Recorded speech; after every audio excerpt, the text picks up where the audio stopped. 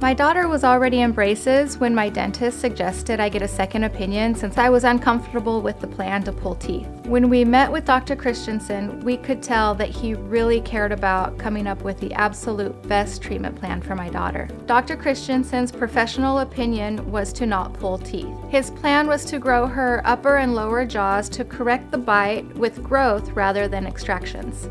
I highly recommend Christensen Orthodontics to all my friends.